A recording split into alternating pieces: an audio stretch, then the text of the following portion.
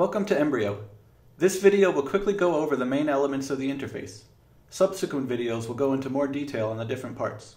The biggest area in the interface is the node screen editor. This is where you will do most of your work connecting nodes into agents. Interaction is fairly straightforward. Add nodes to the screen by either right-clicking and selecting from the menu, or dragging from the node toolbar. To add a link to another file in a program, drag the file from the project tree onto a node screen.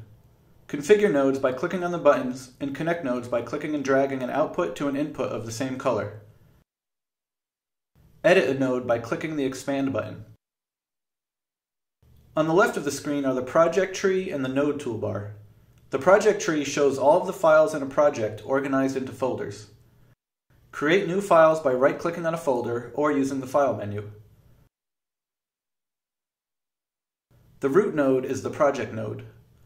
Below that are controller nodes. A project can be made up of multiple controllers. A controller is a program with a particular hardware target. For example, this project has a controller that runs on an Arduino and another that runs on a PC with a user interface. The node toolbar has several tabs filled with the built-in nodes. The first tab is the I/O toolbar with input and output nodes. The nodes here depend on the type of controller you are editing. In an Arduino project, this tab will have nodes to read and write values to physical pins. The second tab has nodes that have to do with processing activation values. The third tab has flow control nodes. These are used for logic and control flow. The fourth tab has nodes that do math on numeric values. The text tab has nodes that deal with text. The tab with the Embrio icon is a place to put your own nodes that are saved with the project you are editing. You can also add your own nodes to other tabs. Nodes added to other tabs will be available to all of your projects. For PC projects, there is a tab with image processing nodes.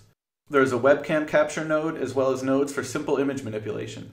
The library tab has a hierarchy of custom nodes maintained on the web server.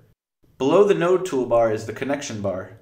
This is used for connecting to an Arduino for a design time connection, as well as uploading a final program. Below the node screen editor is an expandable and lockable tab control with other useful forms. You can open and close the toolbar by clicking on the arrow buttons, or lock it open by clicking on the lock icon. The first tab is Embrio's message log. This view shows errors, informational messages, and optional debugging messages. You can click on the checkboxes on the right to filter which message types to show. The next tab shows compile errors. These error messages can come from several places. There are validation errors which might show before a node is compiled. When nodes are compiled as C# code to run in the UI, there could be compile time errors from the C# compiler. Finally, when an Arduino program is compiled and uploaded, there could be Arduino errors returned. You can double-click on an error line to jump to the node and code line where the error appears. Nodes also show their errors under their code editors. For embedded projects, the Profiler toolbar gives you information about timing. All nodes are tested on your target hardware and laid out on a program timeline.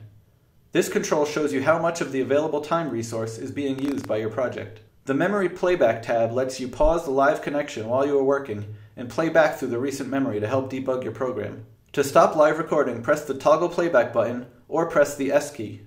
When playback mode is on, the node screen editor's background becomes red. You can play back or scrub through the recent memory with the toolbar, just like you would a video playback. The drop-down lets you choose a time range to record. The default is 10 seconds. The Search tab lets you search for any part of a project. The checkboxes next to the search input are filters for what items to be shown.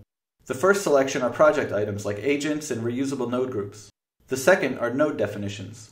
The third are library items. The fourth are Embrio application forms. Simply type anything into the search input and results update as you type. The results show what type of item has been found and includes extra info depending on the item type. For example, a node definition shows how many instances of that node are in the project, as well as a list of locations the node is used.